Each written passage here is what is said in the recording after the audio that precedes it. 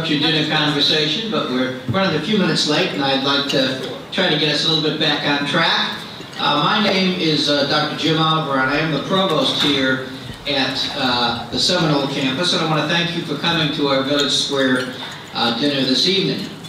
I want to start, if you would please, hate to interrupt your dinner this way, but if you'd please stand and join me in reciting the Pledge of Allegiance.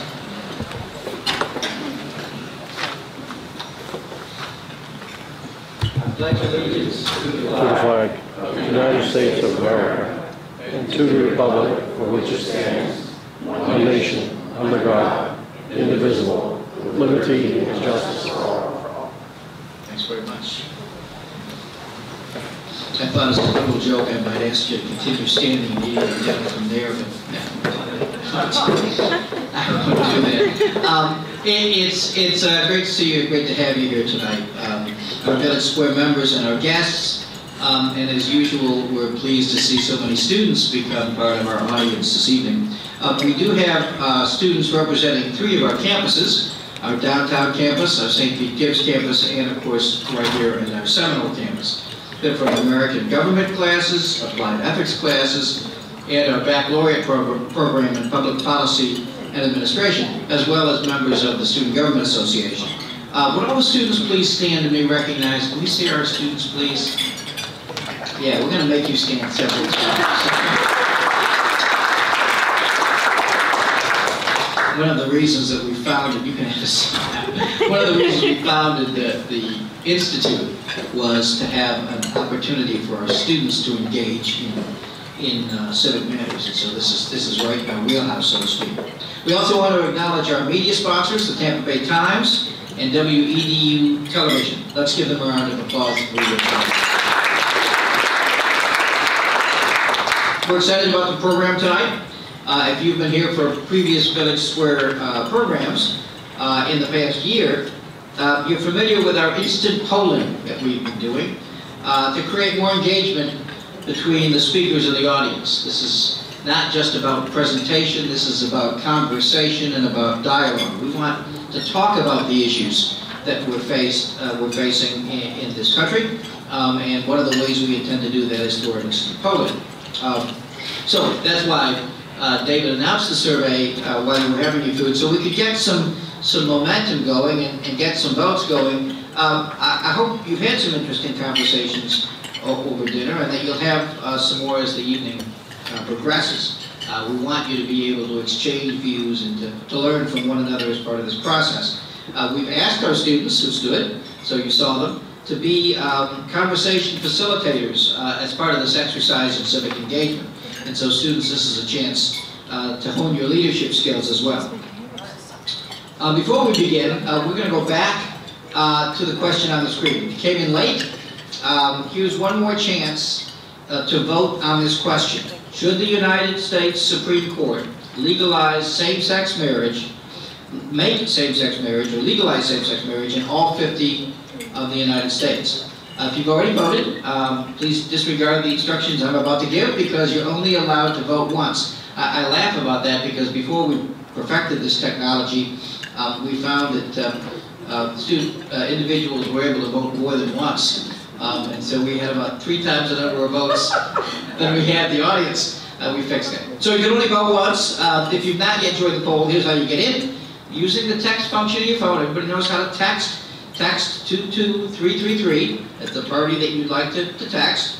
And after you receive a confirmation that you've joined the poll, respond by A, if you think the Supreme Court should legalize same-sex marriage, B, if you think the court should not legalize same-sex marriage, and C, if you're undecided and maybe here to hear both sides of the debate. While you're doing that, let me emphasize this is not a scientific poll, since this is not a randomly selected audience.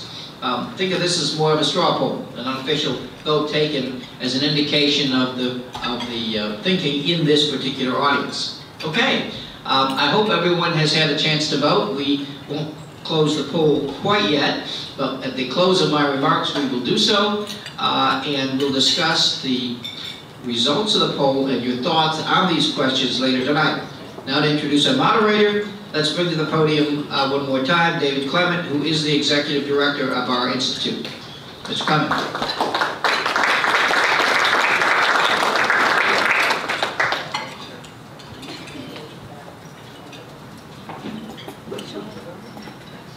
Thank you, Dr. Oliver. It is a pleasure to introduce our moderator for this evening, Mr. Craig Kopp.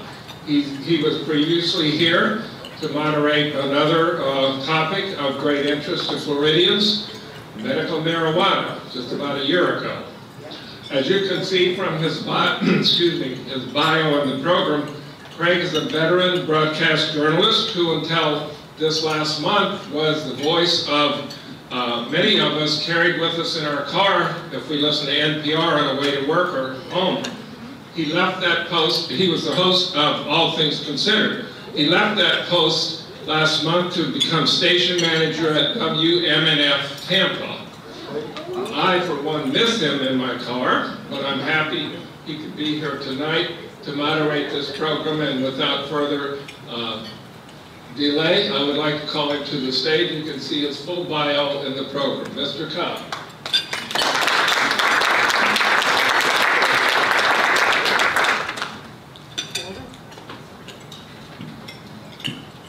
Good evening, everybody. I love this format. I love this village square. This is where the rubber meets the road when we talk about issues. I've been in the news business since 1974, from the resignation of Richard Nixon on up through all sorts of turmoil and wonderful things and horrible things. The media has, over time, changed a great deal. At one point, it was where everybody got together and talked about what was going on in a certain way.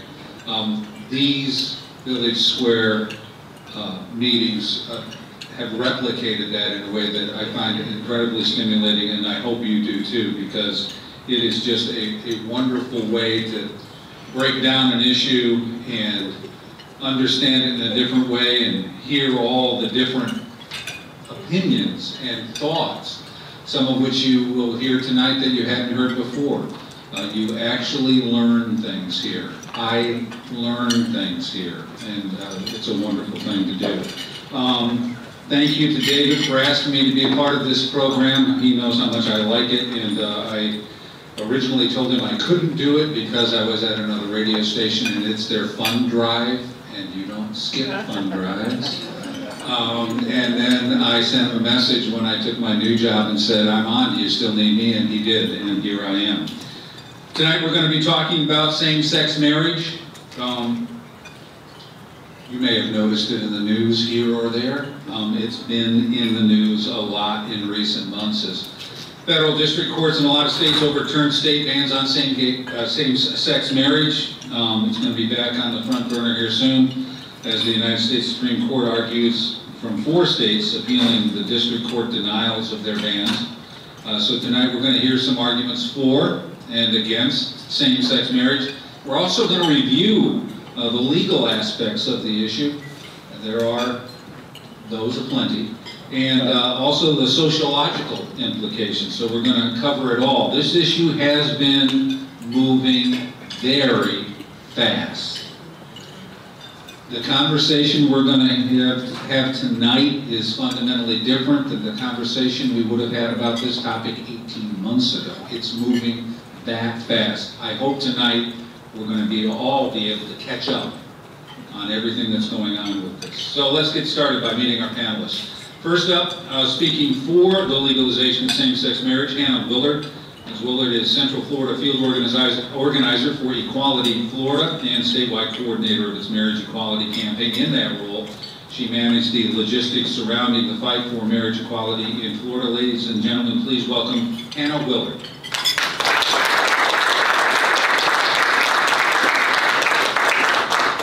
As Hannah walks up and takes her seat, I'd like to introduce to you, speaking against legalizing same-sex marriage, will be John Stemberger. Mr. Stemberger is an Orlando attorney and president of the Florida Family Policy Council, where he chaired the successful campaign to amend Florida's Constitution to define marriage as the union of one man and one woman in 2008.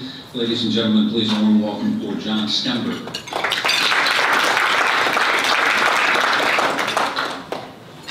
Next, we'll be reviewing some of the legal aspects of this issue. As I said, providing that review, Ben Diamond.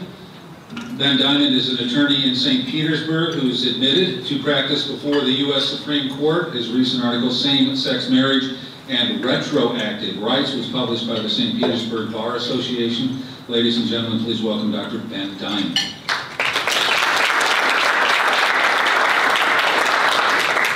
And last but not least, I want to say the college's own, providing some insights into the sociological aspects of what really is a significant and a rapid, as I said before, cultural change is Dr. David Liebert. He's a professor and academic department chair for social and behavioral sciences at St. Petersburg College. Dr. Liebert teaches psychology at SPC and is a licensed mental health counselor. Dr. Liebert.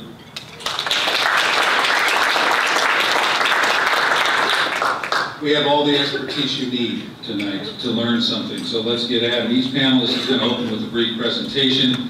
And we're all going to have a chance to speak. We'll have a discussion of some of the issues raised, and talk among ourselves at your tables, and see what is on your mind. But we're going to start with Ms. Willard. You can speak from where you're sitting. You don't have to stand. I'll do all the standing tonight. Thank you, Craig, and thank you so much for having me here. I'm really excited to begin the conversation because I think it's a unique opportunity to frame the conversation where I believe it should be framed, which is centered around the couples for whom marriage means the world. And those are the same-sex couples who have been able to finally marry each other over the last few months since January 6th, when the shameful and discriminatory ban on same-sex marriage fell here in Florida, as well as the thousands more who married in other states, live in Florida, and are now receiving the legal rights and protections that only marriage provides. And so I think that sometimes the conversation is skewed away from the couples for whom this means the most, and so I'm excited to kick off with it centered around that. I couldn't agree more, Craig. The past 18 months, really the past 7 years, has been just a seismic shift in cultural opinion, in society. Generally, I've been really privileged to be at the center of this movement here in Florida, but also being in a state like Florida is a really unique opportunity, given that we're a state in the South. We have such a diverse population, so many different communities within our large state, and we brought the tipping point when marriage equality arrived here in Florida, where officially 2/3 of Americans lived in states that had marriage equality. That number is now at 72%, which is just incredible, given that a year ago we could never have imagined the world in which we now live. It's been a privilege to really be at the center of all of that here in Florida. And just today, actually, we got word of a poll that was released by the public policy polling firm in Raleigh, North Carolina, that shows that 81% of Floridians now say that the legalization of same-sex marriage has either a positive impact on their daily life or no impact whatsoever. That is that's an absolute 180 from just 7 years ago when the majority passed the ban on same-sex marriage to our Florida Constitution. So what happened? How did we do that? How did we win marriage here in a state like Florida? And as the statewide LGBT civil rights organization, we felt obligated to pursue the most expeditious route to marriage equality for our members and for the countless same-sex couples here in Florida. So we were proud last January to file a lawsuit with 6 plaintiff couples on behalf of the Freedom to Marry, which we won this past June. And on January 6th, 3,000 and more couples were able to finally marry the person that they love. What we found was we needed to pursue the most expeditious route to marriage equality because we couldn't wait a single day longer. For so many couples, they they couldn't wait. There were couples for whom the arrival of January 6th meant that they could be walked down the aisle by their ailing father, who could sign their marriage license while lying in a hospital bed. I think of Liz and Joan in Orlando. And Liz lost her hard-fought battle to cancer in December, just days before her son was born. So not only did she not have access to potentially life-saving treatment by being listed on her partner's health insurance plan, the way a married couple has access to that option, she also passed away being denied the right to be recognized as part of her son's life. And so those stories I bring up just because January 6th could not come soon enough, and we wait in hopeful anticipation for national resolution for the freedom to marry, because there are couples just like Liz and Joan all across the nation who need this and for whom marriage matters the most.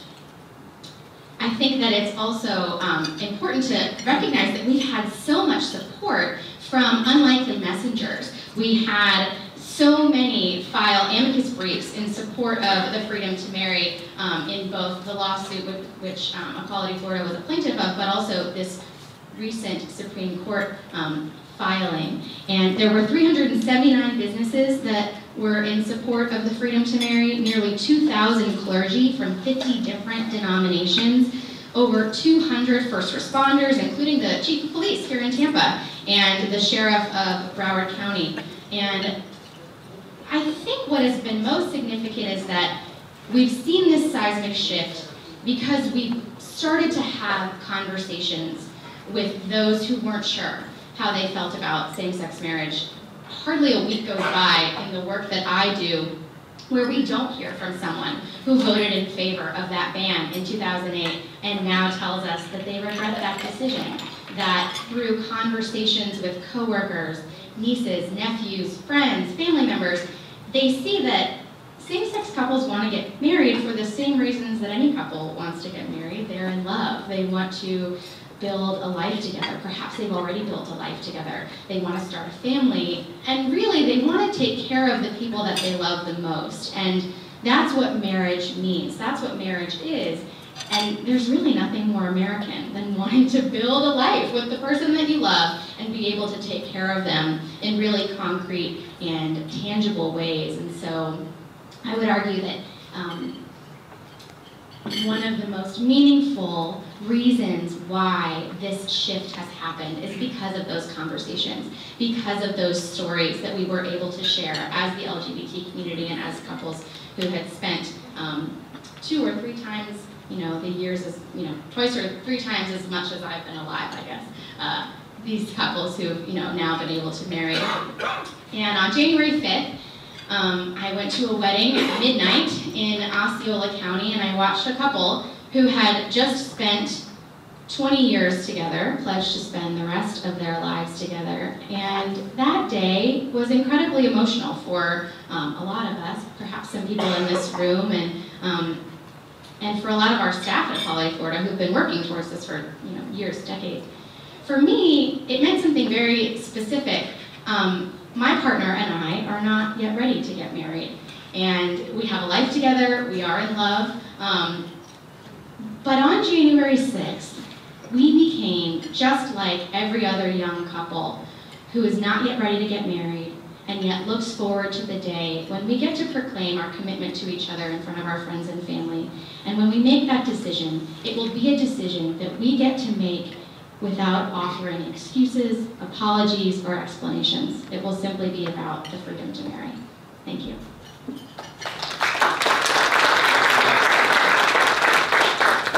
Now, there are always 2 sides to every story, and we get the other side now from John Stemberger. John, if you'd like to talk. Sure, thank you, David, for organizing this event in the Bell Square. This is really a remarkable forum. I wish there was one of these in every city in Florida, if not America. I want to laser focus on the specific question that's on the screen. There's a statistic quoted to you about 81% of Floridians couldn't see the negative impact of same-sex marriage. And that's exactly what I want to talk to you about. What are the implications to society and culture as a result of redefining marriage in society. And I want to submit to you, there's really 3 points I'd like to make, and it really does affect a lot of things. You would think it only affects the two people living together and joining themselves together, but it really doesn't. It has a profound effect upon many areas of life. But I want to focus on 3 of those. First of all, I want to submit to you that same-sex marriage really leads to the end of gender in society. And what I mean by that is that the beauty and the importance, the differences between men and women becomes devalued, it becomes diminished, confused, and eventually just lost. And I would say Exhibit A for this is Massachusetts, where this is played out considerably. In Massachusetts, the marriage licenses no longer read husband and wife, they now read Party A and Party B. And this is not just in this form, but in every form in Massachusetts. And in fact, in the entire Massachusetts Code, all references to gender have been struck, and only gender-neutral terms are used. This also affects public education. Am I working here, or am I just having to? Children, first, second graders are learning how to read from Heather Has Two Mommies and The King and the King. Now, you can be a very strong supporter of gay rights and gay marriage and realize that this is just entirely inappropriate to be introducing sensitive topics on human sexuality, let alone homosexuality, to children at that young of age. That's a parent's decision to make with each child to know when they're mature enough to be able to comprehend these topics. And parents have sued, they've tried to say, can we opt out? And the government said no. The courts have basically said, look, if you're in the public school, you take it hook, line, and sinker. There's no options, there's no way for you to do anything other than what the school is teaching. And then finally, we see in many other schools, school boards are actually telling teachers, you cannot refer to students as boys and girls. You have to refer to them in gender-neutral terms like friends, or in this case, purple penguins. And I'm not making this up, I'm just reporting it. So you can see there's a devaluing of the beauty of gender, the differences between men and women, it becomes lost in this society. Secondly, the essence, the meaning, I would submit the very social purpose of marriage, to join children to their natural parents, is devalued, is confused, and is also eventually lost. Now, there are many enemies to marriage today. Marriage is on the rocks. It is an institution that's not doing well. Divorce, infidelity, cohabitation, and pornography all help to both prevent marriage and family formation, and then they also encourage the dissolution or the destruction of marriages once they are formed. And so these are problems, but I would submit to you that same-sex marriage really doesn't do anything to help strengthen marriage. It actually further weakens the institution. Because once you move, this is very important, once you remove the gender requirement, there's really no end to the buffet choices that marriage becomes. And so we see modern culture and in real life, polygamy becomes an open question, not just in the kind of in the extremes of culture, but by literal academics who are arguing for this. We see the practice of polyamory, which is multiple, basically group marriage, where folks are saying, look, and the problem with this is that if marriage can mean anything, then marriage means nothing. That's the problem. And so instead of having an idea that we're holding up, and we're saying this is special, let's treat it special, let's make it an idea, it then becomes devalued. I guess I'm not really in control here. So there's a woman that says she wanted to marry herself. Again, there's just no end to this. You can switch to the next one. Jonathan Turley, constitutional law professor at George Washington University, arguing for polygamy and group marriage. These are not just people in the extreme of society. Elizabeth Emmons, University of Chicago Law School, written an extensive law review on why now that we have gay marriage, we should also allow polygamy and group marriage structures. As you can see, the rate of marriage is declining every year. Marriage is in decline. And the rate of cohabitation every year is increasing. And so what this is going to do, I would submit, is that eventually we will see a collapse in the social order. We're already seeing this in the inner cities, but now into the suburbs, where marriage and family structures are breaking down, causing the government to step in, more programs, more big brother in our lives, more trying to take care of marriage and family structures that ought to be taken care of by mothers and fathers. My final point, and this is the most important one, is that everywhere we've seen sex marriage legalized, we also see non-discrimination ordinances where they're adding gender identity, gender expression, and sexual orientation. And these are being used as weapons to punish primarily people of faith, to force them to engage and to participate in same-sex ceremonies. We're not talking about denying homosexual persons of services or benefits. We're talking about forcing them to participate in a ceremony. And so as a result, we see Mrs. Stutzman out of the state of Washington has a florist. She regularly has a friend of hers who's a gay person. She's been providing flowers for him for many years. He comes in and says, hey, I'm going to get married. He's all excited. And she just gently says, you know what? I can't do that. I can't provide flowers for you. And so he goes back and tells his partner. They file a lawsuit based upon these non-discrimination ordinances. She's looking at upwards of $150,000 in fines for refusing not to provide flowers to gay people, but refusing to participate in what she believes is a form of art in a same-sex wedding ceremony. Again, I could go on and on. A baker out of the state of Colorado, again, being sued through the Civil Rights Commissioner, called a Nazi for just saying, look, I can't, I'll do a cake for your, your birthday or your celebration. I just can't do one for your same-sex wedding ceremony. Blaine Adamson's a printer. He has hands-on original. His t-shirts are originally designed, and a gay pride parade said, would you print our t-shirts? He said, I can't do that, I'm sorry. He gave him 3 other options of t-shirt companies that could do it. Again, sued under the non-discrimination ordinances. Again, these 2 folks are ministers. This is part of their ministry. They actually marry people, and they said, you know what, we can't do this. These folks are looking at $1,000 in fines and 180 days in jail for every day that they continue in violation of just saying, you know what, we can't use this. This is like our church. This is the chapel we use as a ministry, and we can't perform the ceremonies. The fire chief of Atlanta just fired because he wrote a book, a ministry book, which basically talked about homosexuality using the biblical terms, and the mayor said, we can't have this. The book was published over a year ago. I'm closing. And they fired him because of that. Again, he worked for the Obama administration, was the top fire chief in the nation, and now he's disqualified from serving just because he expressed his beliefs in a ministry book that had nothing to do with his job. So, I would submit to you that there's wide-ranging consequences that are negative as a result of same-sex marriage, and these are some. Thank you, John. And the details wrapped up in this issue don't stop there. There are a lot of legal issues. The first question we had tonight was about the Supreme Court. Now let's hear from Ben Diamond about the legal aspects still in process on the concept of same-sex marriage. Ben?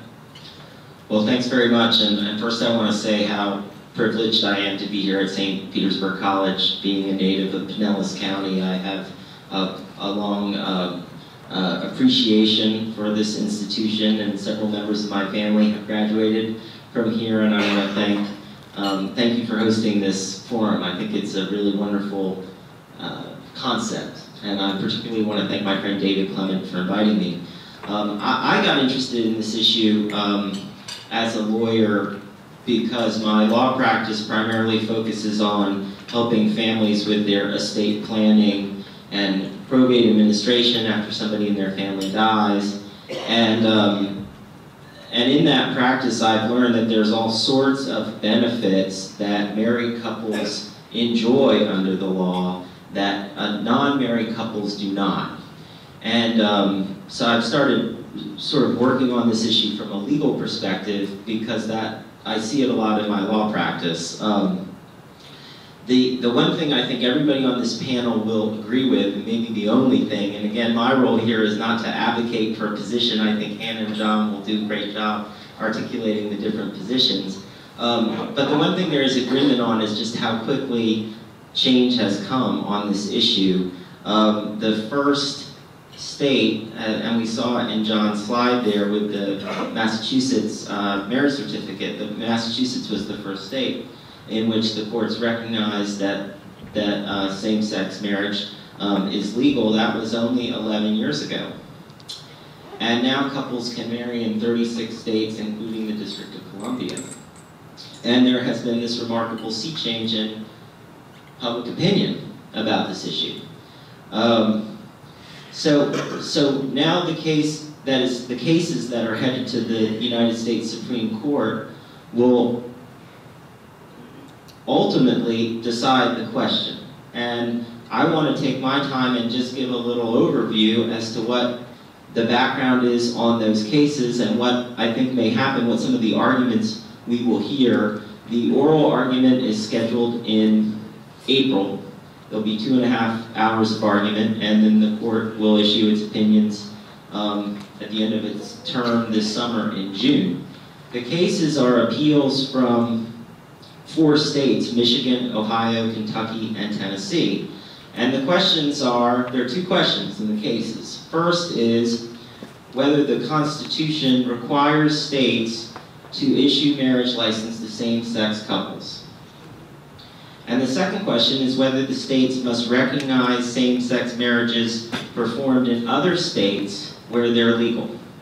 So the key decision that's in the background in this litigation is a decision that was rendered by the United States Supreme Court 2 years ago in a case called United States versus Windsor. And I just want to spend a little bit of time sharing with you some of the story and arguments from that case, because it really will inform, I think, what the Supreme Court ultimately decides this summer. It was another probate case, sort of my area of practice. You had 2 women who lived in New York, Edie Windsor and her partner Thea Spire. They had a 40-year relationship. And in 2007, they went to Canada, where it was legal for same-sex couples to get married, and they got married. Well, they came back to New York, and unfortunately, 2 years later, in 2009, Thea died. Well, Edie and Thea were pretty wealthy people, and Thea had left her entire estate to her partner, Edie. Edie wanted to claim the federal estate tax exemption that is available for surviving spouses, because she and Thea had been married in Canada.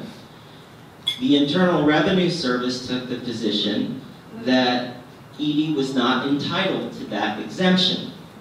And they based that on a federal law called the Defense of Marriage Act.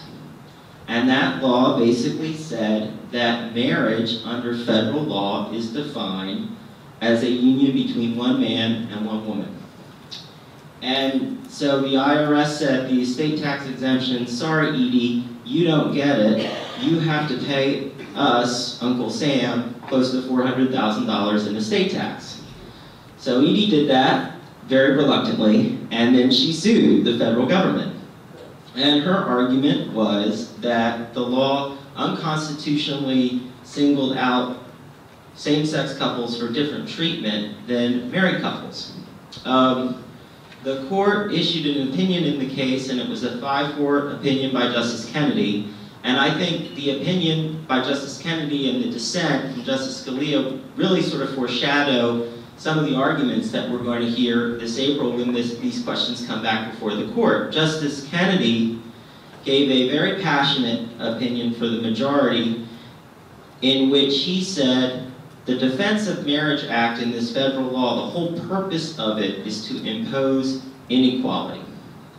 And it tells all of these couples that their otherwise valid marriage is unworthy of recognition, it's second tier. And he brought up the children being raised by gay couples, and he said it humiliates tens of thousands of children now being raised by these couples, and it makes it difficult for these children to understand the integrity and closeness of their own families.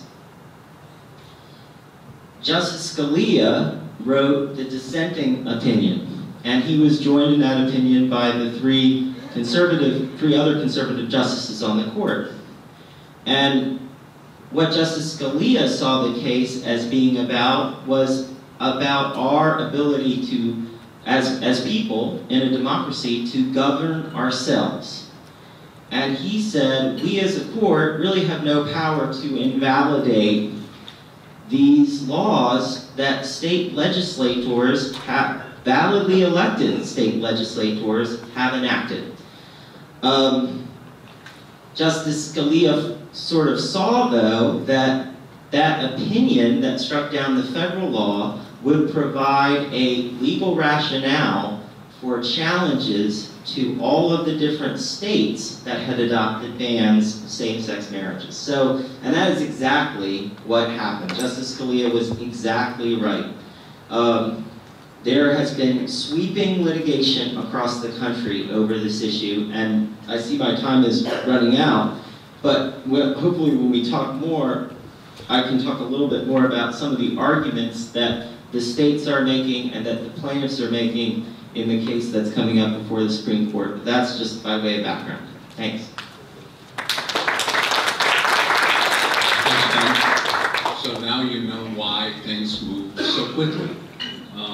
One decision led to a whole bunch of decisions. That's why I love these things, listening. There are other aspects, some of them have already been raised this evening in terms of sociological effects of same-sex marriage. And here to just talk a little bit about how these are being handled, you know, the sociological aspects. It's a significant and rapid cultural change. We're all absorbing it. And here to talk a little bit about how we're doing with that and what we can do is Dr. David Liebert. David. Thank you. First of all, I'd like to just take a quick opportunity to thank David for inviting me here tonight.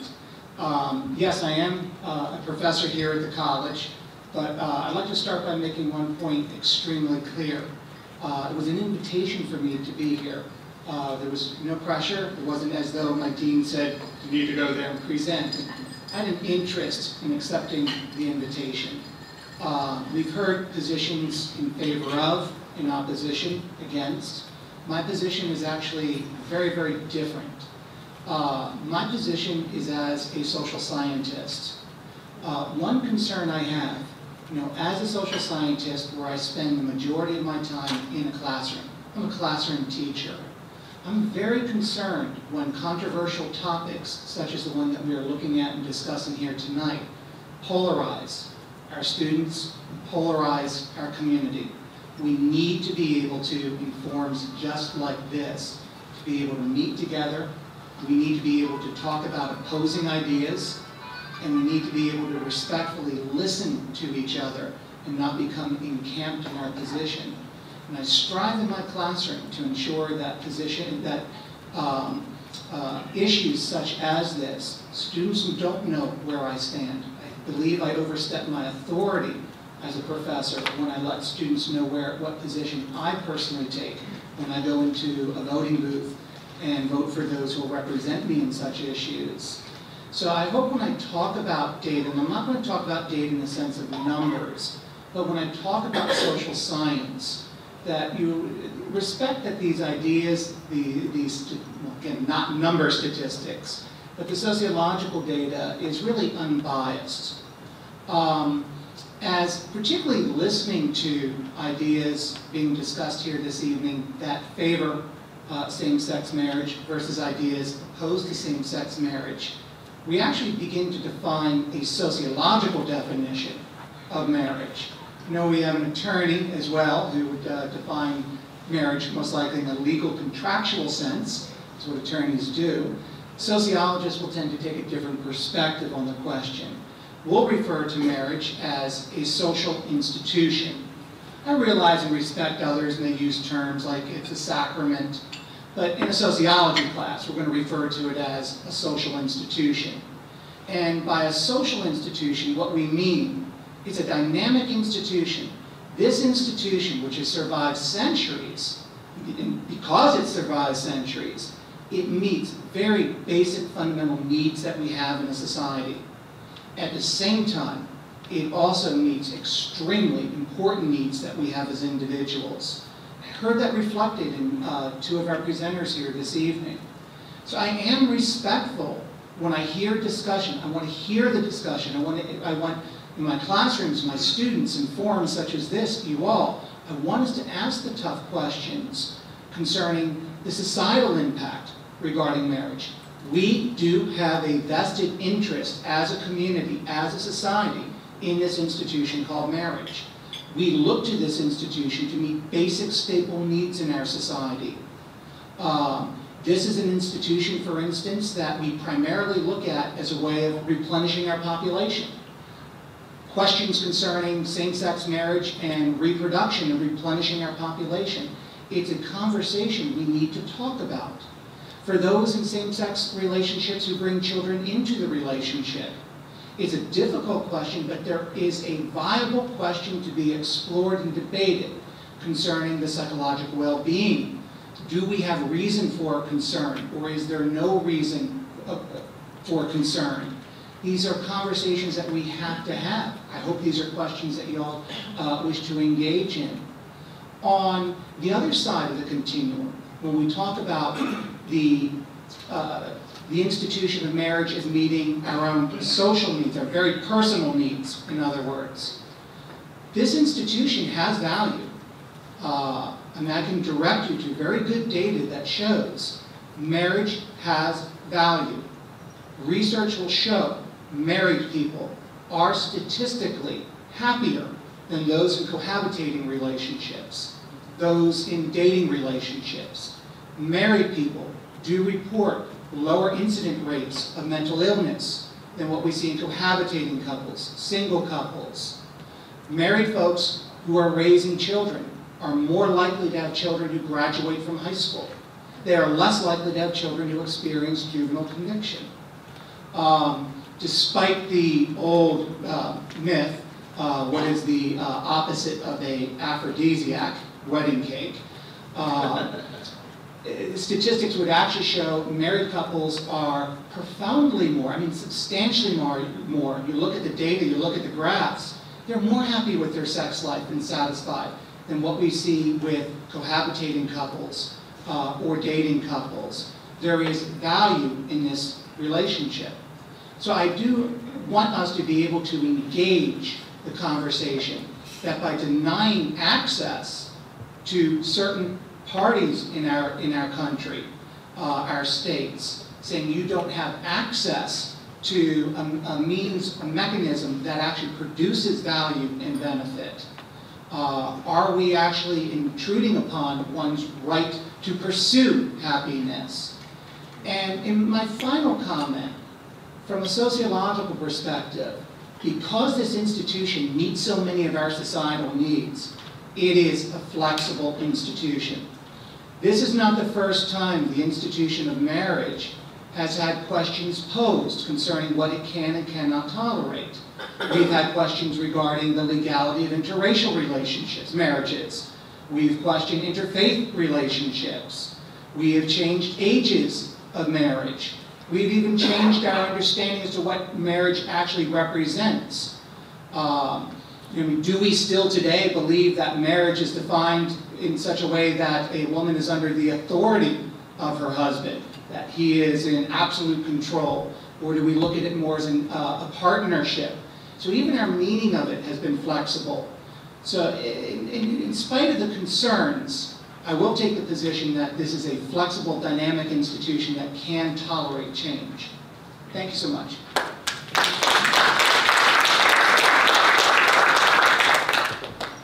Thanks, David. Plenty of food for thought. Plenty of food for thought. And of course, I'll give you a little more because we have another survey question. You should still be logged on if you voted on the last one. But we do have another survey question to lay on you, and this one is, should Florida pass legislation that ends discrimination on the basis of sexual orientation or gender identity in housing, employment, or public accommodations? As you can see, A is what you text if you want to say you support that. B is what you want to text if you oppose that, or C if you are undecided. If you're not logged into the poll and would like to, just ask a student at your table. They're there to help and lead and practice your telephone skills and help you with that. So while you're voting, let's take a few minutes to talk about this. Why don't you take a couple of minutes to talk about these survey questions that you're shedding, just a couple, because we are running just a tad behind here. And then we'll see if you want to share some reviews with the students at your table and talk about it. So just a couple of minutes here, talk amongst yourselves, as they say, and we'll be back with you after we get the results of these polls.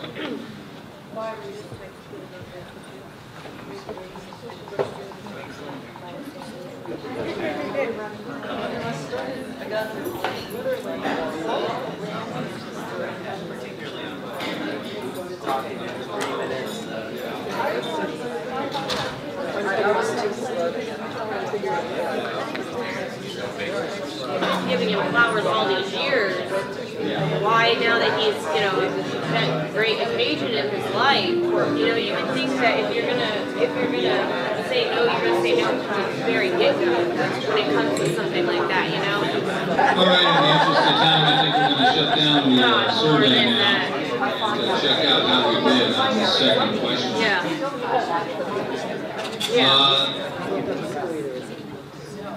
Pretty overwhelming here. Should Florida pass legislation that ends discrimination on the basis of sexual orientation or gender identity in housing, employment, and public accommodations?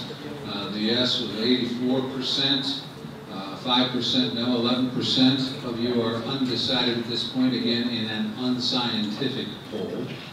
And we also asked you earlier tonight about your feelings about the U.S. Supreme Court, whether it will legalize same-sex marriage in all 50 of our states. Who would like to give their thinking on that? Just right now, this instant, after we've heard from all the panelists. The Supreme Court, as you heard, is going to hear these arguments in April, and we'll have a ruling on these 4 cases from 4 different states in June. Is there anyone who has a burning thought on this right now that they'd like to share with us? Somebody. There's one right over here.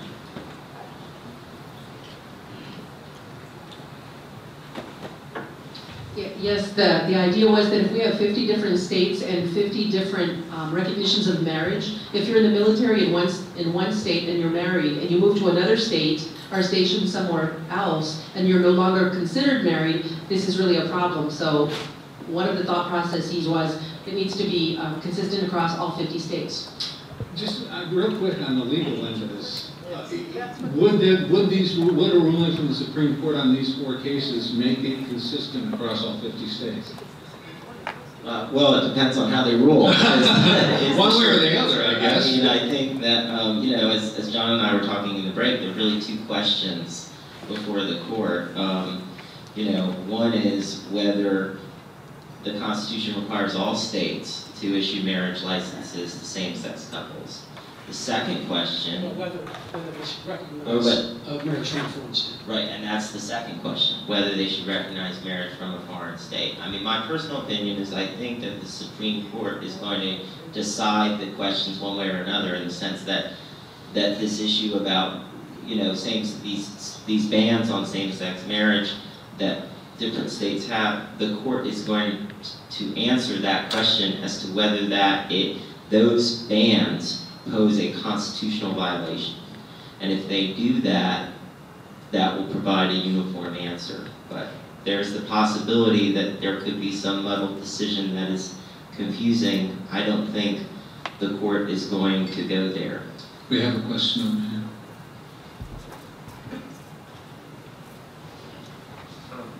Just real fast, sir, in the middle.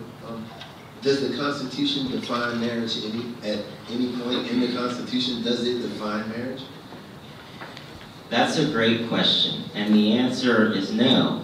And that is at the heart of the state's arguments in support of their bans on same-sex marriage. The states that have these bans take the position that defining marriage has traditionally been a job for the state. And therefore, the United States Supreme Court should not interject its opinion in that question. Now, the overwhelming number of courts that have, federal courts that have looked at this question since the decision of United States versus Windsor have said that may be true, that this is traditionally a decision made by the state.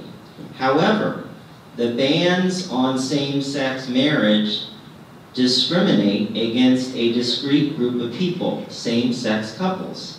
And therefore, you, state, or lawyer for the state, need to come forward and present a rational basis or a reason why that ban should continue, because it is discriminatory. And the question at the heart in all of these cases has been whether the lawyers for the state have been able to articulate a valid enough response to that question. If I could, the Constitution, any topic that is not expressly in the Constitution is for the state. So all of domestic relations policy, divorce, custody, this was always been state law. And what's happening here is that they're arguing that under the federal Constitution with the Equal Protection Clause, a newfound right that just popped into existence somehow now invalidates those laws, a right that didn't exist before. And so that's the argument as to why the federal. But really, it's completely, as Justice Scalia said, it's completely outside the scope. They have no power. And do you agree that this is a newfound right that is being recognized? I don't. I think that the U.S. Constitution and the United States Supreme Court do interject in issues of equal rights and civil rights, and I think that my tendency is to defer to lawyers. I'm not a lawyer myself when it comes to constitutional issues, but what we have found is that court after court after court after court has debunked those arguments in favor of same-sex marriage bans, and so we see that as being fairly universal across the country, and we see that continuing, hopefully, into the Supreme Court decision. We have a question over here. Yeah. Hi. I think that the reason that the Constitution did not specifically define marriage as a man and a woman, because it was assumed that it always meant to be a man and a woman. So that definition is not discarded as them not knowing or leaving it up to the states. It was discarded and it was set aside under the common assumption that it was always meant to be a man and a woman. And the question that we should define it now based on discriminatory allegations is, to me, is really unfounded, because it's a moral issue. It's not a constitutional issue. It's a moral choice, and it's not a civil choice of actions that we should be discussing right now. This is interesting because I had a discussion with the panel beforehand, and I'm going to be slightly revelatory here. I am a married man, a happily married man, but it's not my first marriage. My first marriage was done by a minister, and my second one was not. One had a religious component in it, and the second one did not. And I don't know if the question is for you or who might. How do you respond when someone says it's a moral issue and there was really no morality in play in my second marriage? I was actually officiated by a federal judge, and the county judge was there to sign the papers. It was a contract. How do we handle that? Is it a contract? Under the law, if I was in a church, I understand that. But if I'm just getting married, it seems like it's a contract. What's the moral component? I think it's many things. It has a sociological component, it's a theological component, it's a legal component. It is an institution which is multifaceted, and so it has many aspects to it. I think it's both moral and constitutional in terms of this conversation. It's not either or. And another question, and this would be for you. I think this comes under your purview. The Constitution was written at a time when I would wholly agree, assumed that it was a man and a woman. But you mentioned something there that I hadn't really thought about. We've seen plenty of statistics about the decline of marriage, the high divorce rate, the 50% divorce rate, that sort of thing. Talk a little more, I think, about the evolution of marriage. I had not come at it from that angle before. If marriage is an institution that meets societal needs, as society changes, the dynamic of marriage also changes. Traditional roles, what we used to refer to as the traditional role, he's going to go out and, kill the deer and she's going to cook it up and take care of the children. Traditional roles that she's under the authority of her husband. I mean, those traditional roles have evolved over time because the needs that society has with this institution has also changed over time. I mean, it is somewhat amazing the extent to which this institution of marriage does meet social needs. I mean, you survey folks, what's the best number of children to have in your family? 2 is usually the answer that comes up. I mean, we are just marginally over a 0 population growth rate. Now, we're not China where we are dictated by law how many children we may not have. I mean, we are free to have as many children as we want. Yet, we seem to make extremely personal choices that is actually highly functional for our society. I mean, if we experience the type of baby boom that occurred starting in 1945, we economically couldn't handle that. That would be an economic devastation to experience that type of population growth. Yet our population normally ebbs and flows based on economic need, and this institution responds to it. So it's an amazingly adapting sociological institution. John, do you think marriage can evolve the way we're talking about here, or is it a static institution? Yeah, I think that if you have a globe and you spin the globe and stab your finger on any landmass of any time in all human civilization, you will always find one sociological constant.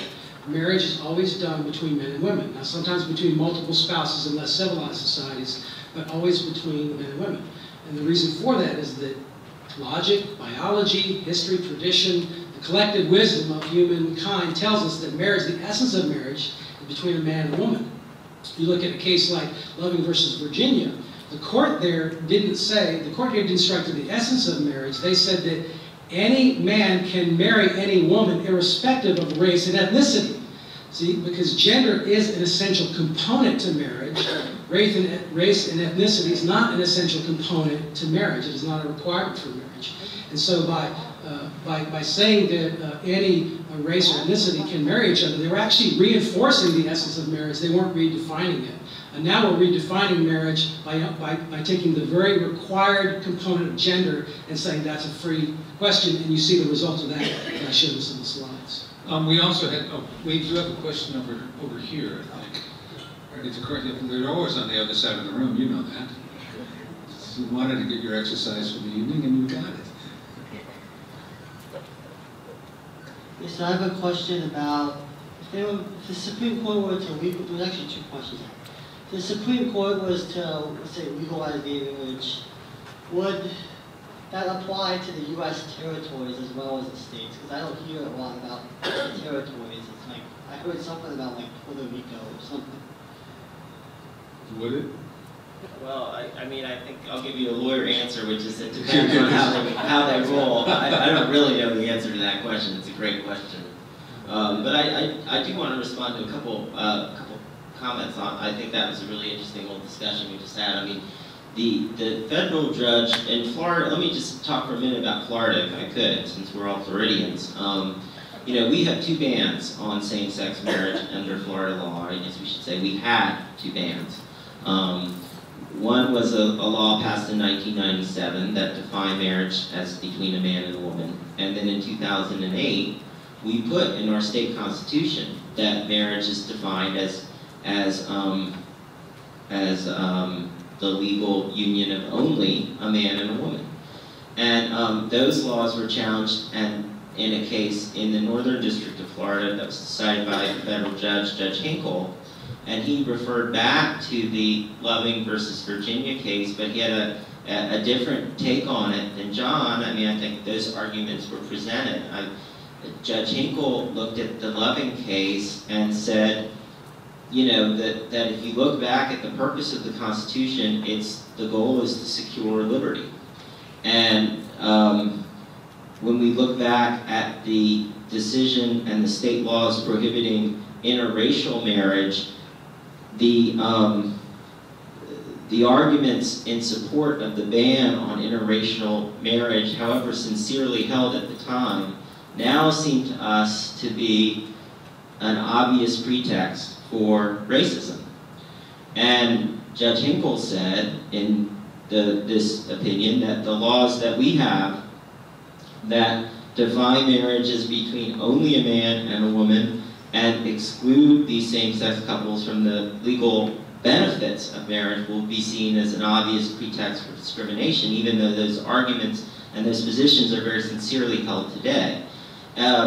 One of the arguments that the states are making as to the benefits of traditional marriage in defense of these laws is that it's critical that marriage be defined as between a man and a woman, because the purpose of marriage, I mean, we're getting into some real fundamental issues here, is to procreate, is to have kids. And same-sex couples cannot procreate. This is one of the major arguments. The response to that has been, but neither can many opposite-sex couples, right? And many opposite-sex couples do not want to have kids, but they can still get married. Florida has never conditioned marriage on our desire to have children. That's the response to that argument. So what you're left with is this sort of core idea that the bans come from moral disapproval of same-sex marriage. And then the legal question is that enough? Is moral disapproval of those bans enough? And that's a very interesting question, because there are cases, like one decided by the Supreme Court, called Lawrence versus Texas, that basically said moral bans that prohibit sodomy, that prohibit gay sex, that those bans are unconstitutional because there's no rational basis for it. So there's arguments out there. I mean, I'm just trying to give you a flavor of some of the issues that are being raised both in defense of the laws and trying to attack the laws. Hannah, how does your group respond to some of these consequences that are laid out here when you legalize same-sex marriage? We've talked about any number of things, but the disappearance of gender, the lack of procreation, how do you respond? Some people take that seriously. I would respond just by saying that January 6th came and went and the sky has not fallen. Same-sex couples are marrying here in Florida, in 36 states, across the country, in countless countries across the world, and the world is turning. What we would respond is that these arguments have been presented very thoughtfully, very carefully, very cleverly, very sincerely held beliefs and sound legal arguments presented, and they've just been debunked by court after court after court. All of these judges have ruled in support of same-sex couples' fundamental right to marry. And I was in the courtroom during the oral arguments of the case in Miami-Dade, in which Equality Florida was a plaintiff, and the argument of the welfare of children was introduced, in sort of this idea that children fare best in households with one mother and one father. And findings from the American Psychological Association, I'd be interested to hear what you see on that. That's just not true. That's been debunked over and over by science and now by courts. And also, I think that what we have seen is that there are so few people now in Florida and in the country who can't name coworkers, nieces, nephews, and friends who are lesbian, gay, bisexual, or transgender in same-sex partnerships or single. And And the very human desire to want to build a family, build a life, and have a partnership is something that all of us can relate to. And so I was also really fascinated by your perspective on how marriage has changed and evolved and how it is a dynamic institution. And I think those very real personal and social needs that marriage meets are really at the crux of this question for us. John, I know you wanted to respond, then I want to get over here and then talk to David a minute. Go ahead. Yeah, what is clear, in social science there's many propositions that are all over the board, but there's one proposition that's crystal clear, and that is that whenever kids are raised in the context of a mother and father, all the factors for human flourishing are higher. And this is systematic, and this is not just one or two, this is thousands of peer-reviewed studies that appear in referee journals. The inverse is true, it is. When you remove a mother or father, the social maladies are higher systematically, from depression to abortion, high school dropouts, etc. We have no peer-reviewed long-term study on same-sex parenting.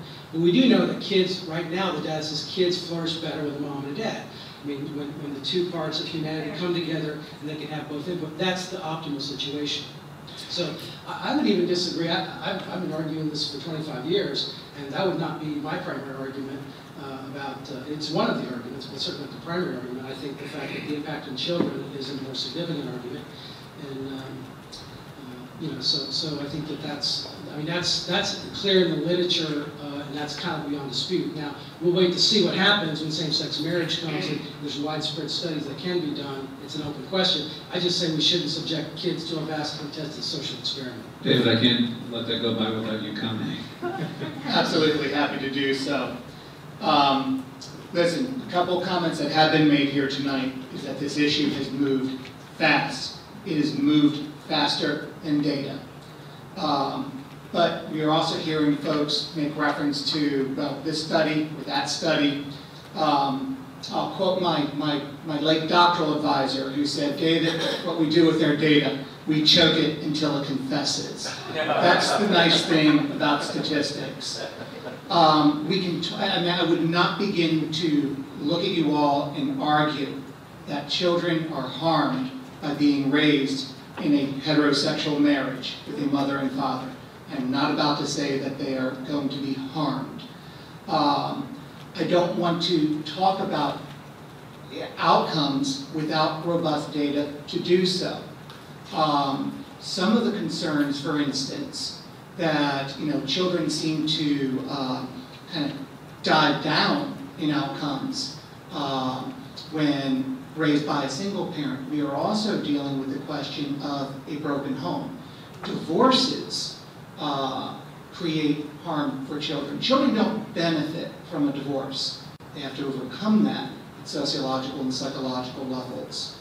So I have some trouble taking those comments and parlaying it into same-sex relationships. But in answer to the question, I would be a little bit more anecdotal about it. I would probably give the same advice. You've got to know when a psychologist is saying, let me give you some advice, close your ears. Oftentimes harm is about to follow. But I would probably give very similar advice if I were speaking to a single parent following a death or divorce, as I would with a same-sex couple.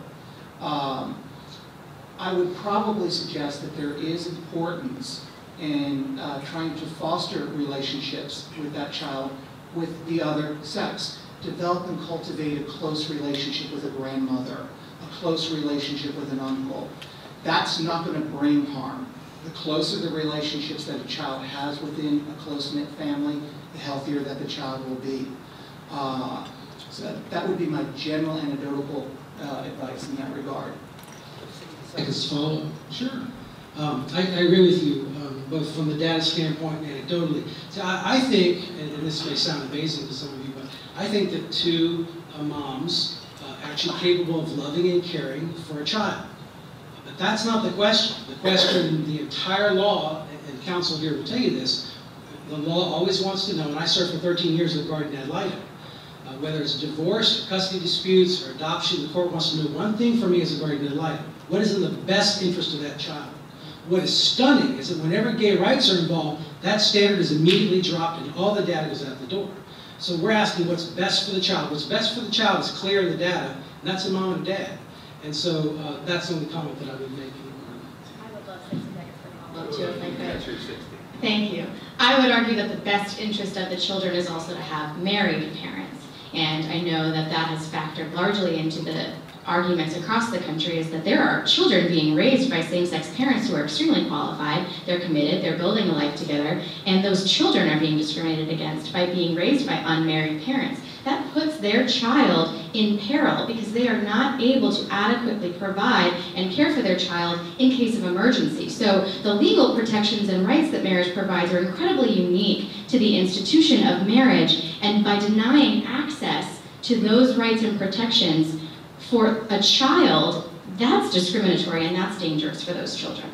John, I want to, do we have a question? Yeah. We got questions. Please. Excellent. This is what it's all about. It appears that we're not going to get rid of the gay lesbian community because of the various laws that we're talking about. It's going to continue on.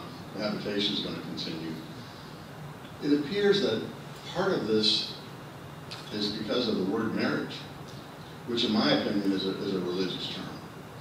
And would it not at least reduce the angst if we said, okay, the legal rights that these people want, give it to them. You know, Social Security rights, pension rights. I mean, I'm a financial planner, so I understand that people who are legally bound together have legal rights that marriage gives. Just get rid of the word marriage. John?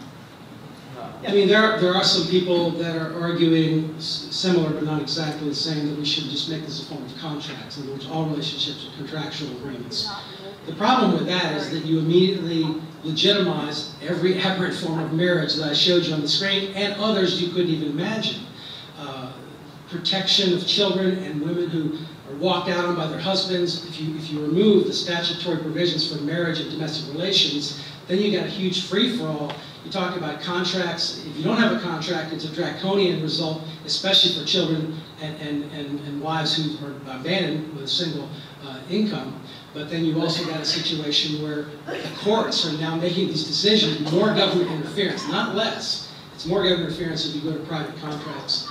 I do think that marriage is an institution, the state has a compelling interest in it. We spend $1.9 billion every year just in Florida. That's the cost of family fragmentation as a result of unwed childbearing and divorce. So there's an economic impact here. When a family fragments, is destroyed, the state comes in, there's DCF, there's social services, and it's taxpayers' dollars that are going to fund that.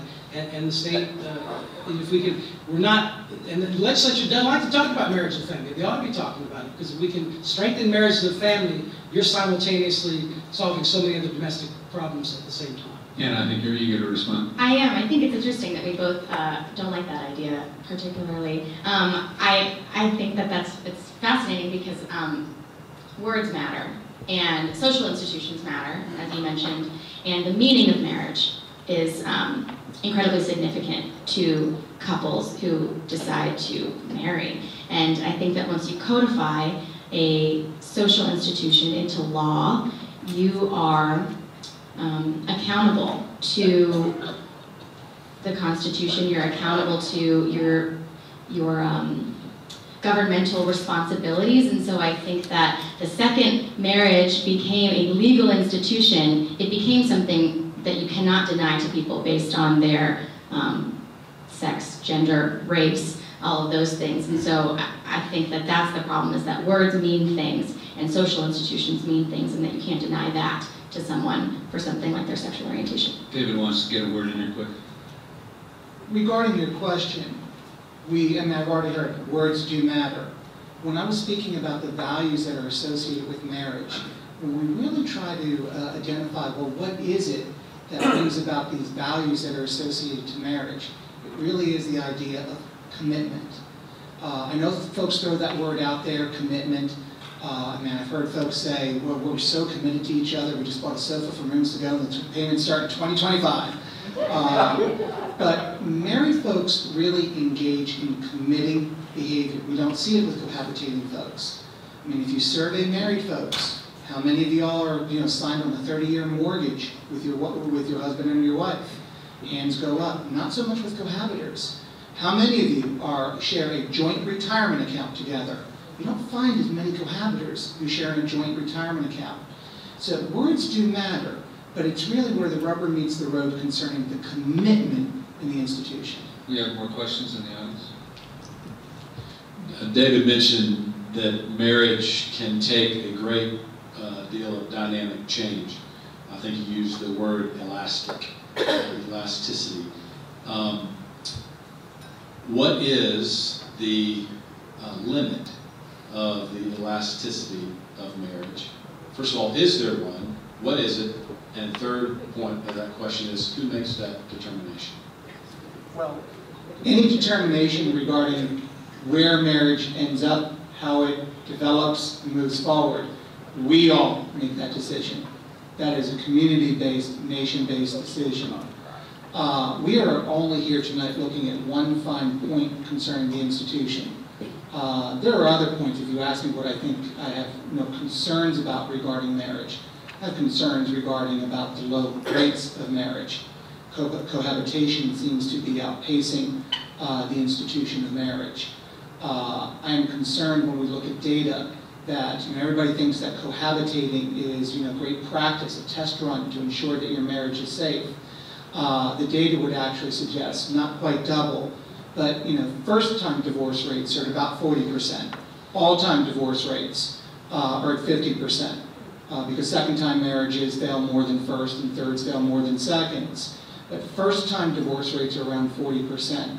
But if you live with your partner before you get married to your partner, your divorce rate is probably somewhere between about 60 and 70%.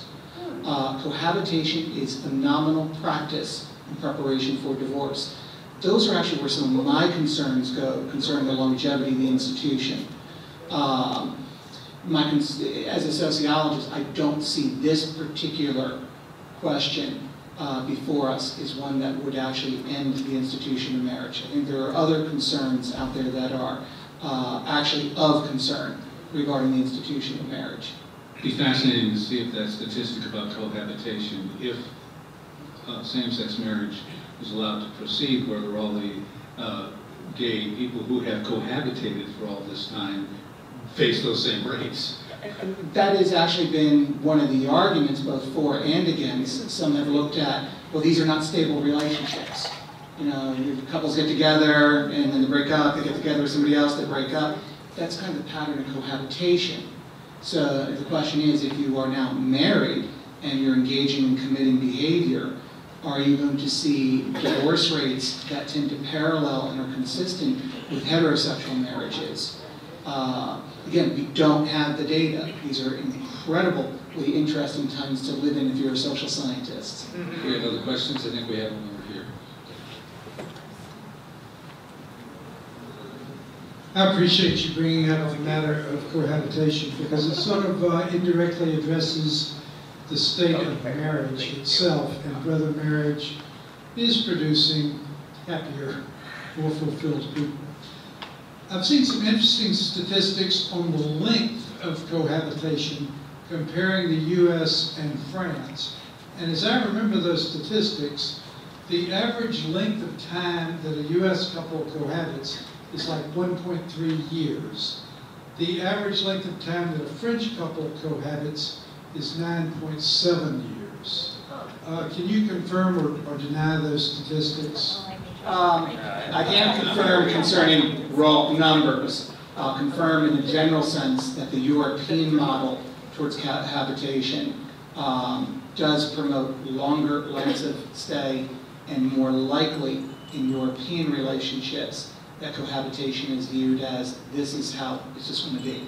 There is no expectation of marriage. But I can't speak to 9.5 or 10.5 without doing a little bit of research. Dave, I can't access Sari right now. Question? Yeah, over here. I think the answer is the French drink more wine. Exactly.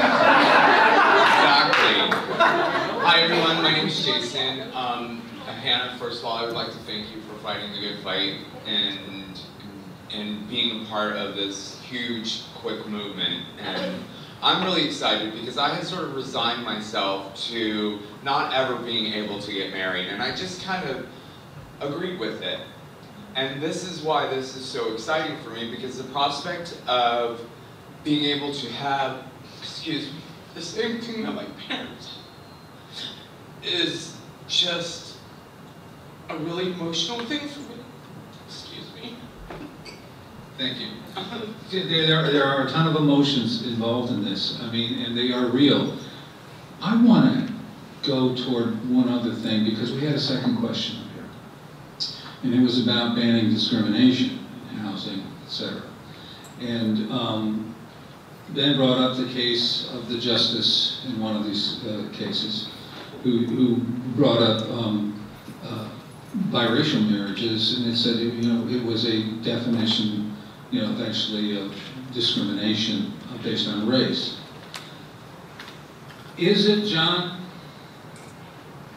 this case, make the argument that this is not discriminatory?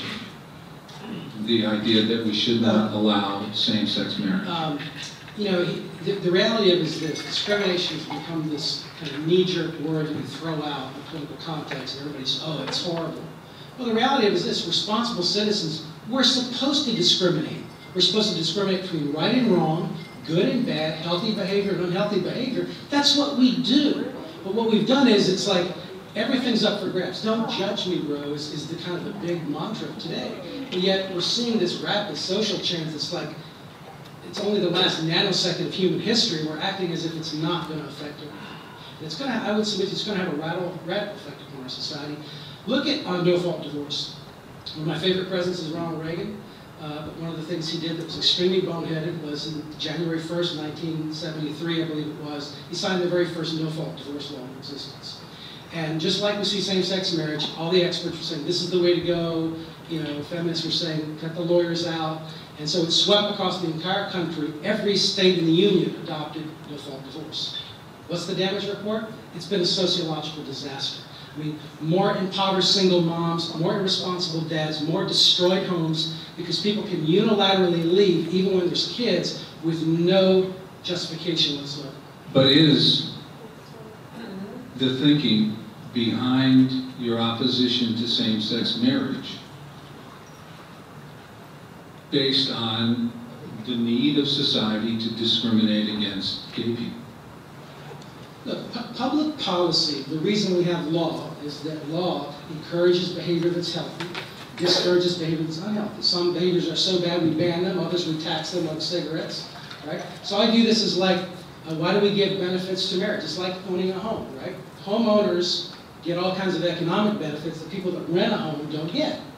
Is that because we think the person that rents a home is lesser in dignity or value before God or the Constitution? No, it's because people that own homes, it stimulates the economy, they shop at Lowe's, it creates safer communities, there's less crime, and so we want to encourage that behavior. Same thing with marriage. We give benefits to marriage that we don't give to my sister who's single, not gay, but living with another person all of her life. That doesn't benefit society the same way, so that's why we don't give benefits to that same-sex couple. And so it's not a matter of discrimination, it's a matter of what's in the best interest of children, families, and the common good of society. And I would submit that keeping marriage the way it's always been is the best way to do that. Questions? Yeah, a couple of them. The reason that people get tax breaks for buying homes is because that's the way the tax laws are written to stimulate our economy. It isn't because one group is heterosexual and one group is homosexual. As for children in marriage, there's a whole lot of kids that are being harmed by heterosexual marriages. And so it's not something that we can say is going to happen in a homosexual marriage. Thank you. And I specifically did not make that argument, because I don't think that's true. I think that gay people can love and care. It's just not the best arrangement. The best arrangement, the data shows, and common sense shows the mom and dad. David, there's someone behind you who'd like to ask you a question. Oh, wow, look at that, another microphone. Thank you. The gentleman said, let's keep marriage as it's always been. And I have to say that the concept of marriage in the United States has changed very much over time. When the Constitution was written, women were not allowed to own property. Women could not vote.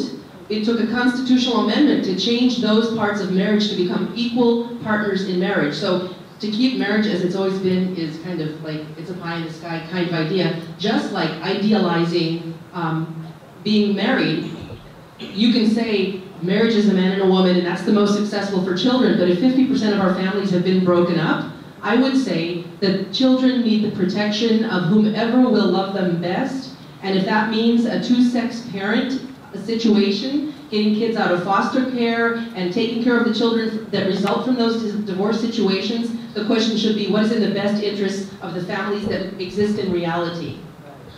I think there's a question there, but go ahead. Yeah, I mean, what we're seeing now in our lifetime is radical social change that's unprecedented in the history of human affairs. Things that were unthinkable just a couple generations ago are now only thinkable, but they're being promoted as virtues. And so we're seeing this radical change. Some of this social change has been good, no question. But the change we're seeing today, I would submit to you, is aiming right at the essence of marriage and family structures that provide basic social order. Government doesn't start in Tallahassee and DC, it starts around the family table. And so same-sex marriage is one of many, I would submit, things that are further breaking down this structure and is not in the best interest of children or families. Can I interject on that? Because this issue came up in a very interesting way. I think the questioner and John's exchange, it came up in a very interesting way in the litigation over Indiana's ban. And Judge Posner, who is a relatively conservative judge, federal judge in Chicago, addressed this in his opinion for that court that struck down Indiana's ban. And Indiana was arguing that the point of marriage is to encourage loving, child-rearing environments where parents can care for their biological children together. And Judge Posner asks in his opinion, you know, why the word biological? I mean, why not adopted? And the plaintiffs in that case made the argument that in the state of Indiana, homosexual couples are 5 times as likely to be raising an adopted child as heterosexual couples. And that there is some social benefit there from the perspective of providing a home, a loving home, for raising those children. So anyway, I just thought that was an interesting point that is coming up in these cases. And you've been kind of over there in the corner. You know you want to talk. I know. Be my guest. I actually would love to jump back and just respond to what you said. I'd like to thank you for sharing, and I am with you on the emotional nature of the possibility of marriage for people like us who haven't gotten married yet. So I want to just thank you for sharing that. I also would love to circle back to the idea of non-discrimination protections, because I think that we're in a really unique situation here in Florida where we have the freedom to marry, same-sex couples are getting married. And in Florida, you can get married on Saturday, you can go to work on Monday, you can put a picture of your new spouse on your desk, and you can get fired for being a lesbian, gay, or bisexual, or transgender here in Florida. That feels fundamentally wrong to me, and it does not feel like our duty is to discriminate against people in workplaces, in places of public accommodation, and in housing. So I would argue that it is not good for society to discriminate in that way, and what we've found is that business agrees with us. Over 80% of Fortune 500 companies in the nation have non-discrimination policies that say that they do not make hiring and firing decisions based on sexual orientation, as well as gender identity or expression, and that these non-discrimination protections actually make businesses more competitive, more successful. And so I just fundamentally disagree that discrimination is good for business or good for society. John, where does your organization stand on laws as just described? I think adding sexual orientation, gender identity, gender expression to human rights ordinances and non-discrimination ordinances is the most oppressive and most dangerous thing that we're doing right now as a society. It is, I gave you example after example of where these are being used as weapons. I mean, all of a sudden, sexual liberty, whatever that is now trumping core First Amendment freedom of speech and freedom of religion, that men and women bled and died for. It's being trumped all of a sudden by judges as if it doesn't even exist. And so this is wrong. Look, I just hired a new receptionist. She's a young lady. If she decides, unilaterally chooses to have a sexual reassignment surgery, I should be able to reposition her to another place in my law firm or fire her without her suing me for money damages and all of that. I mean, that's freedom of association, that's the free marketplace, that's America. And these laws are being used to punish people when people just unilaterally decide to change their appearance. I'm interested in that argument, because I've heard that one before, and I've always struggled with this. Then do I have the right to fire someone if it's a cross on their desk and disagree with mine? If there's an immutable class, race, or a constitutional right, those are protected classes, immutability or constitutional protection. These new categories are just coming out of nowhere that have no history or tradition in the Constitution or otherwise. And we're just elevating them up above and over immutable classes and constitutional rights. We have questions? Yeah, right. We're going to go this way. I just want to address the issue of discrimination. I think that discrimination refers to something that you were born with, and I think to place same-sex marriage as tantamount to that assumption that it's something that you were born with is not right, because discrimination refers to aspects of your person as far as your race, your gender, even your sex. Those are aspects that you were born with. But homosexuality is something that you're not born with. So it doesn't fall under. All right, two questions. We're going to have to hold this. I just happen to have two. I have to have a psychologist and a lawyer here. So I'm going to go lawyer first. What is discrimination? Well, it's a great question. How much time do we have? I will say this. I mean, the arguments the best arguments, I think, for that on behalf of these states that are trying to defend these bans, the cases that are on appeal from a federal appeals court in Cincinnati, and the judge that wrote that opinion did it brilliantly. And he ruled that there's nothing, that it's not his position, it's not his place to strike down these laws that ban same-sex marriage. And basically what he said is, he conceded that it's discriminatory. He said, we understand, we the court understand that we're depriving some benefits, some of which are profound, the right to visit someone in the hospital who's sick, and some of which are pretty mundane, the right to file a joint tax return. We concede that we're discriminating and we're denying you those opportunities.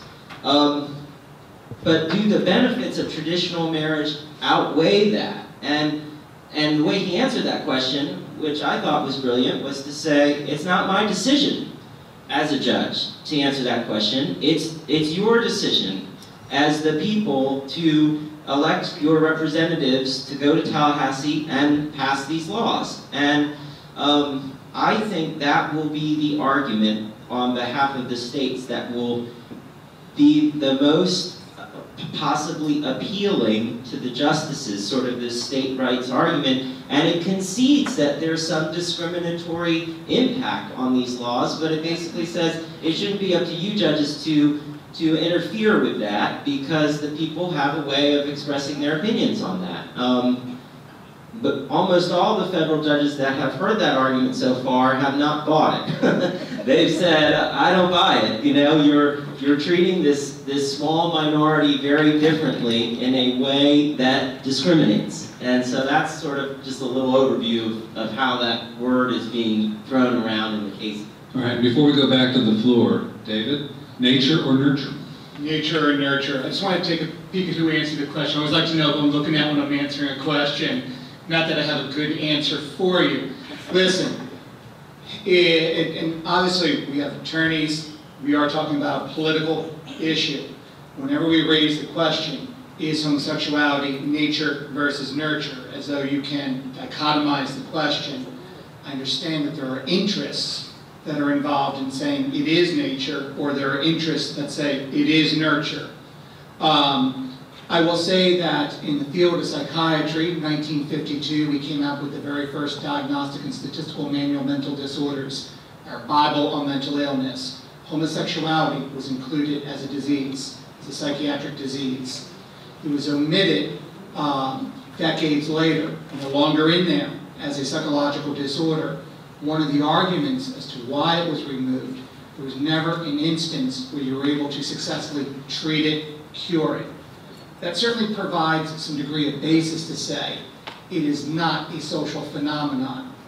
To provide argument on the opposite side of the coin, I'll refer to a student whose name I long forget, my first year teaching, no tenure, scared out of my mind, and the student came up to me with a brilliant idea for the sociology paper. He would like to take every issue of Playboy magazine and statistically graph the measurements of the centerfold to show how those measurements have changed over the decades. I said, no, I don't have tenure. No, you're not doing that. You're not doing that project. Yet there's an argument there. Those measurements have changed. By today's standards, Marilyn Monroe would not make it into that magazine.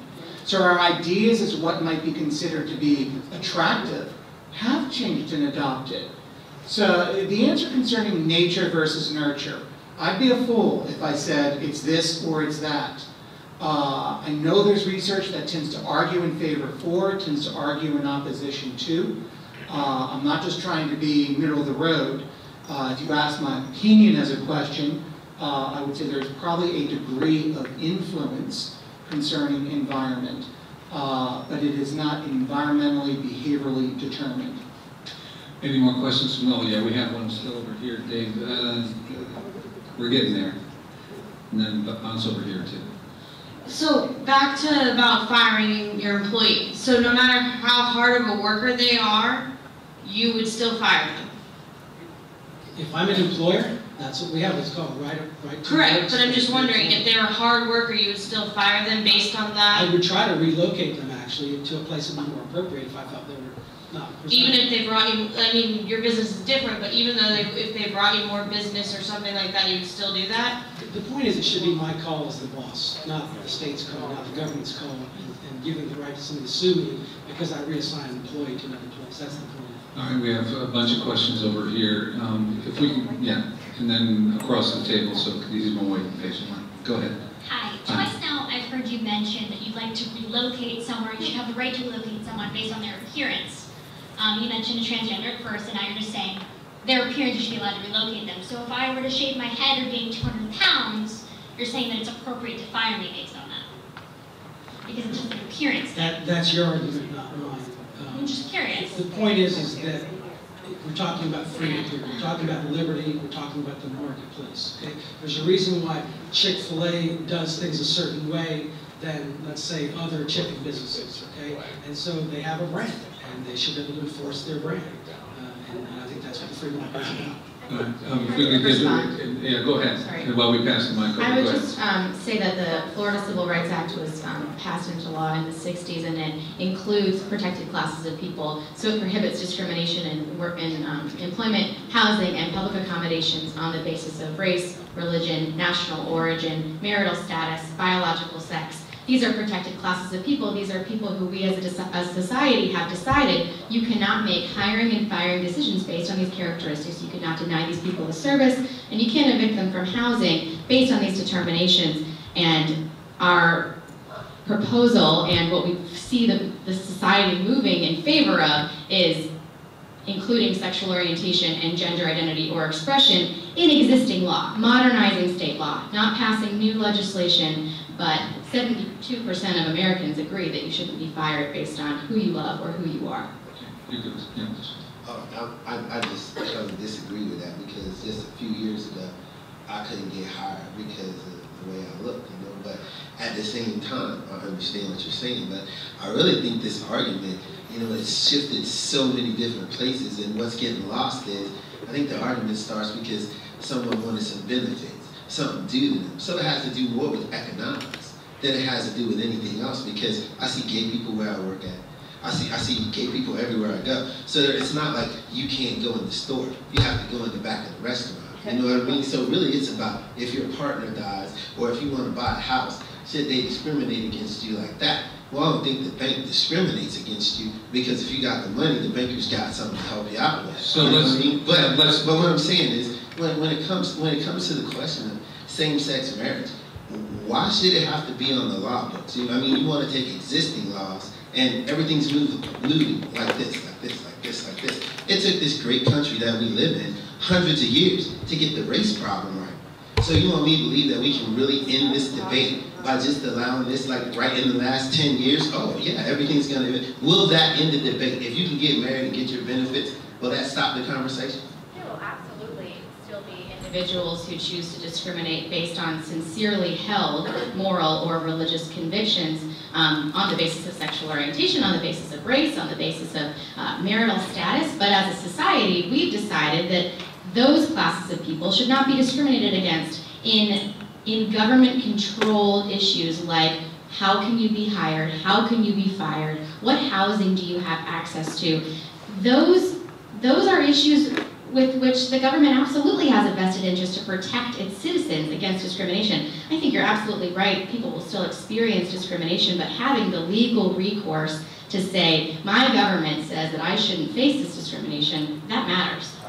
We are getting ready to wrap up here. I want to say one thing. We're going to have one more question, then we do have to start to shut things up. Best audience ever. What a great question. Last question. You don't have anything to live up to. Since 1787, there have been a number of changes in the way we view the Constitution. You know, African American slaves were defined as 3/5 of a person. Women were not allowed to own property or vote or resist the sexual advances of their husbands. They could be raped and that wouldn't break the law. The suffragette movement was a very important movement. The civil rights legislation of the mid-60s, segregation of schools was eliminated between the races, and now we have the discrimination against LGBT people.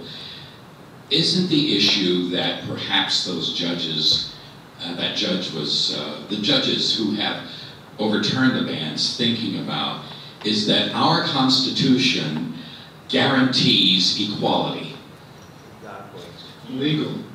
Well, you know, you've hit on the key debate in constitutional law. There are a group of judges that have what is called an originalist interpretation of the Constitution, and they want to look back to what did the founding fathers mean when they wrote this, and then there's a group of judges that take a view sort of like what you're espousing, which is that the Constitution is a living document, and that these terms in them, these big sweeping terms like liberty and equality, the meaning of those words evolve as our society evolves. I'll just close my little part out by making a prediction, because I think it's fun to get yourself on the record, and there are like 8 cameras back there. So, you know, I will make mine. No one knows, of course, what the Supreme Court will do. Certainly, you know, there are lots of lawyers around the world that are following this thing. Most legal commentators and scholars who are following this expect the Supreme Court to rule one way or the other 5-4.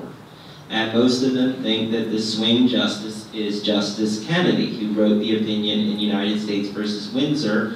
And most lawyers are not sure which way he will go, because as John and I were talking beforehand, Justice Kennedy, while he's a big believer in some of these concepts like liberty and equality, he wrote the opinion in Windsor. He also has a lot of respect for states' rights, and federalism arguments really appeal to him. My prediction is that the Supreme Court's ultimate decision is not going to be 5-4, but that the majority opinion will also include the Chief Justice, who I think is a political politically savvy Chief Justice, and on major cases of great social importance, he wants to build a broad coalition, as broad of a coalition as he can in the case. I mean, we saw that in the way he joined in with majority opinion on the healthcare case, even though he's a conservative judge.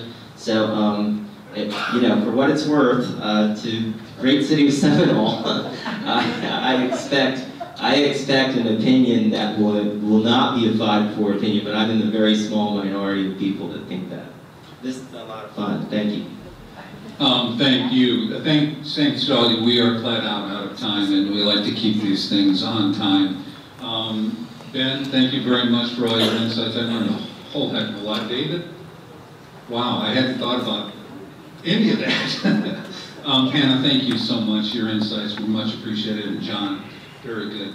That's thanks to you. A couple of these people came all the way from Orlando to be here tonight. And that's a long drive, and we appreciate that. And again, every question tonight raised another question and raised another thought in my head. I hope that's how it went for you. That's why these Village Square meetings are so important. I have probably more questions than I came in with, but I have also a lot more information, and I hope you do too. Thank you.